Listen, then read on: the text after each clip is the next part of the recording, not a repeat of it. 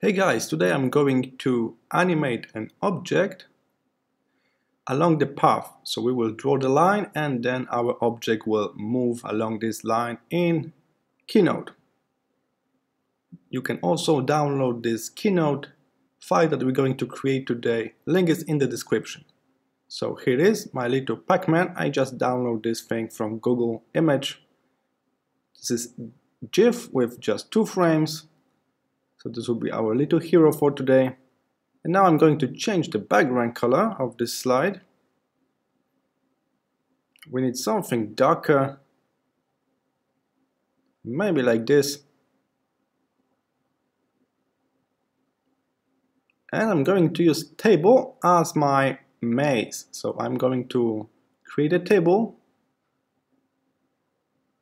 And then I'm going to use cell borders as line to create maze. Take a look.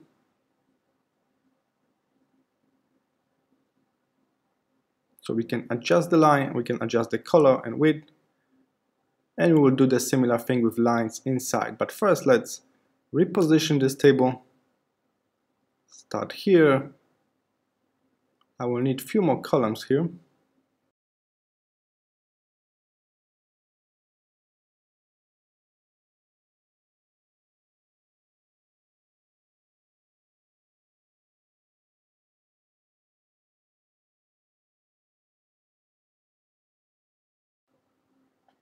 I'm going to select multiple cells. Now we can hide borders. So we got this blank canvas. And now I can simply add borders that I need for my maze. So click the cell, then click the position of the border you need and select the style for that border. You can select multiple borders, put the line around. Now I select the single one.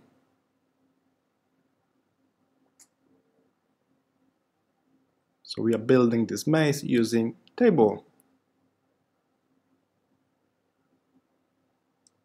If you want to save some time, you can simply find some maze using Google Image or stuff like that. But it's also possible to do using table. First, I kick out all borders and now I'm just adding single borders that I need for my maze.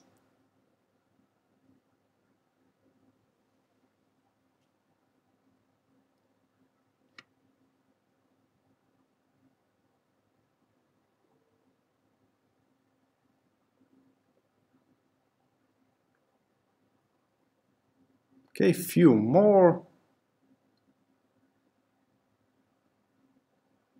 I can select more than one cell, like this. Just drag your mouse, select multiple cells, then you can add border. Okay, and maybe over here, we got 3 cells together. Okay, perfect. So we got our little maze here, made by using table. I cannot select my Pac-Man, so I need to move this table element to the back. Our elements are on layers, so this needs to be on the layer below the Pac-Man. And here it is, we can move it to the back. Perfect, now the Pac-Man is at the top. I can select the Pac-Man and place at the beginning of our maze. Now I'm moving to Animation tab.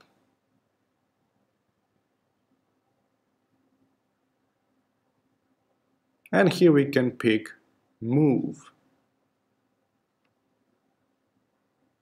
Now, by just dragging this hotspot, this key point down here, we can set up the movement and click the plus button and then move, and we got new line. This way we can build the path for our object to move along.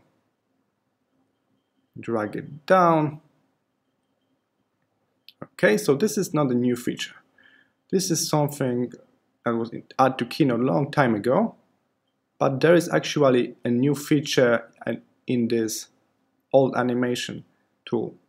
Now we can twist our shape, rotate our shape along the direction of the movement. So this is totally new and it's really useful. I'm going to show you that in a minute after I finish drawing my movement path. So I got a little loop here, and then we can continue to the right. Click plus. Now I cannot see it, so I need to zoom out a little bit. In the top left corner there is zoom tool. We can zoom out here. Okay, now I can reposition this one. So this is not a new feature, as I mentioned. We can draw a line and move object along the line from long time, but there is a new feature to that line. Now we can also rotate the object automatically based on the direction of the movement. You will see it in a moment.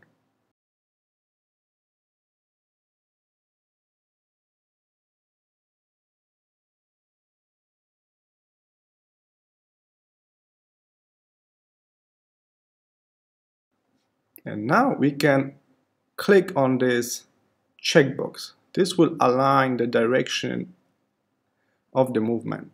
So, rotate of the object. Thanks to that checkbox, we will rotate the object to align with the direction of the movement. So now I need to go back to all key points that I have created and click on this checkbox.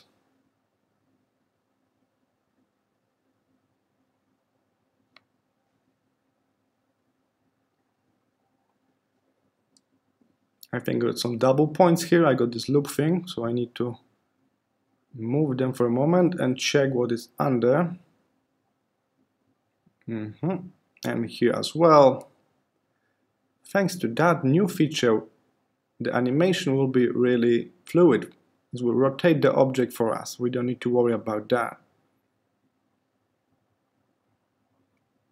Okay, seems like we are ready for a test.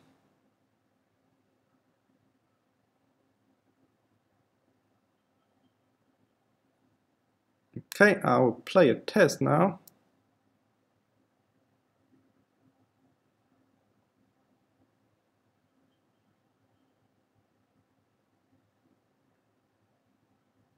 Okay, so GIF is working, but my direction is not right.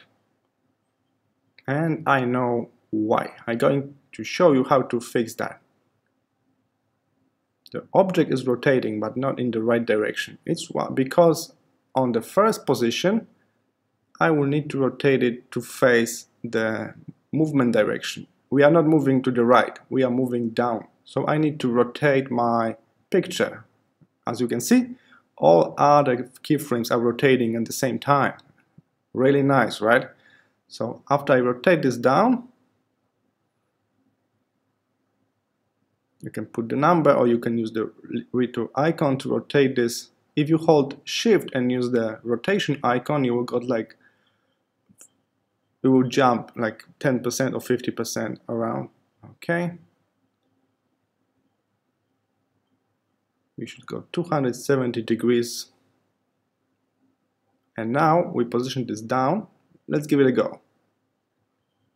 Rotating to the right, rotating down, to the left, up, to the right. So now it's working. So we are moving our object along the line, and it's also rotating itself. Nice. So this is the new feature. Now we can move the object along the path, and we can also keep the direction of the object. So the object will point into the correct direction.